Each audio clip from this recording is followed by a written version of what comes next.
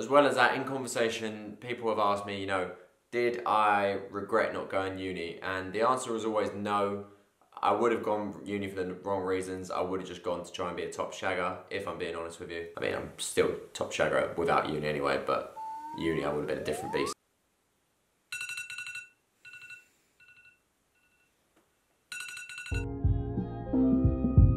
Yeah.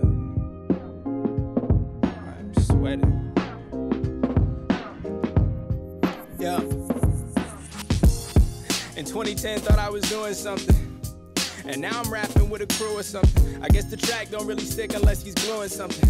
And I never fit the shoe until I do it. Right, so in today's vlog we are going to be going over why I'm leaving London after 21 years of living there. I've lived there my entire life, but I feel now is the time to announce that I will be leaving.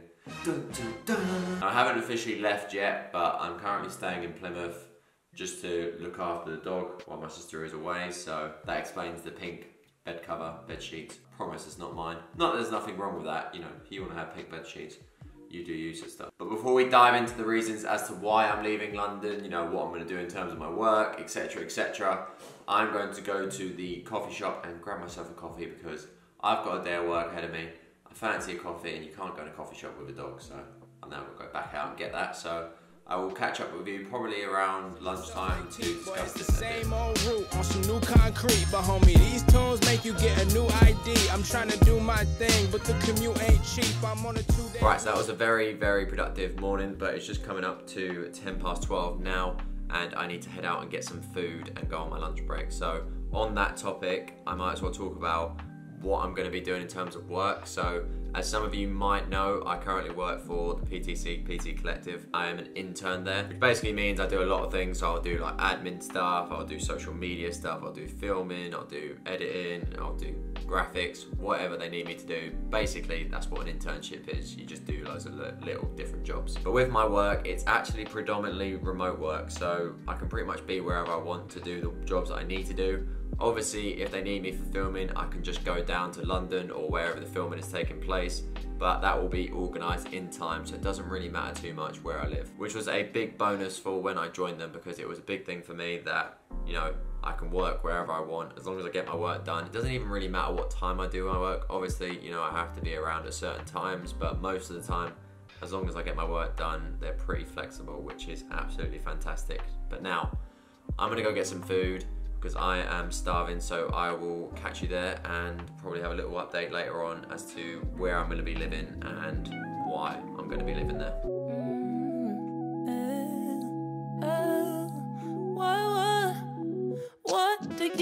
What you really know about me? Do you really see me? Do you really see me now?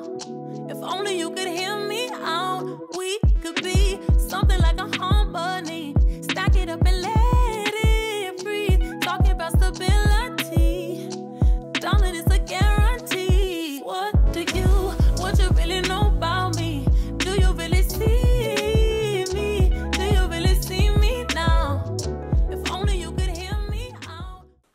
Right, so let's get into the macro reasons as to why I'm leaving London. And if anyone is wondering, I did end up getting a Biscoff cookie cake thing from Early Bird and it was absolutely naughty. Anyway, one of the main reasons that I'm leaving London is that I live at home with my mother and she has sold the house because my sister lives down here in Plymouth and my sister's got a little family now, so it just makes sense for my mum, between London and Plymouth is about 4 or 5 hours, so it's quite a journey to do. So in a practical sense, it makes a lot of sense for my mum to move down here, and I'm not going to argue against that. Which means I do not have a home to live in London now. There is 2 options. I either move out of London or I get a flat in London, which a few people have suggested to me, and I've said, oh, why don't you just get a flat in London? It's because I'm simply not earning enough money to warrant living in London. And by this, I mean everyone knows that in London the prices of places is just absolutely extortionate, and I could afford a place in London,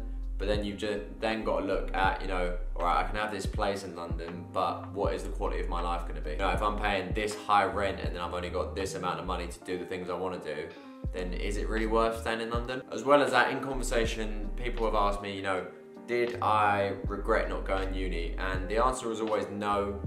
I would have gone uni for the wrong reasons. I would have just gone to try and be a top shagger, if I'm being honest with you. I mean, I'm still top shagger without uni anyway, but uni I would have been a different beast. But I would have gone uni for the wrong reasons. However, the one part that I do envy about uni students is living away in your own place or living away with mates. I feel very almost stuck in the mud living at home. You know, I like living at home, obviously there's pros to that, but I find that whenever I go away and stay somewhere on my own, like I'm doing down here in Plymouth at the moment, I absolutely thrive in it. I like having my own space.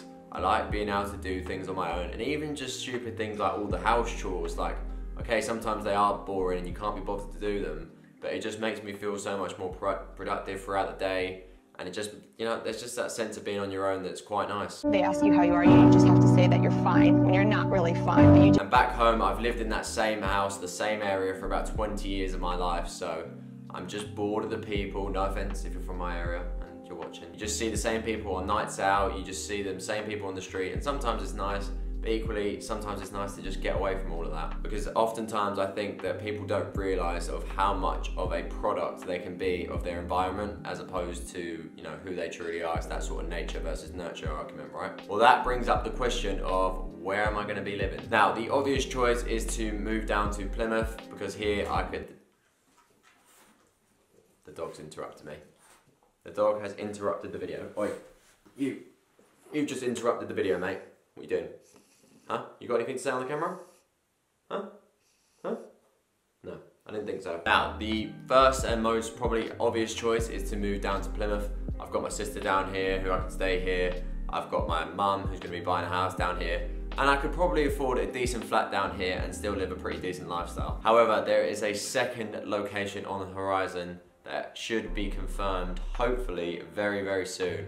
I hate to be that guy, but I can't really talk about it, but you will see very, very shortly where I will most likely be moving, and I am absolutely buzzing for it.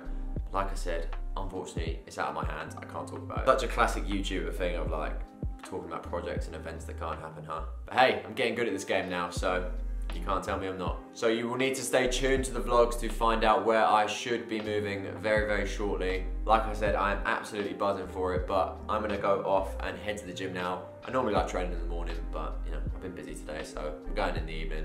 But if you have enjoyed this video, please remember to drop it a like, subscribe to the channel if you're new. That's all from me. In a bit.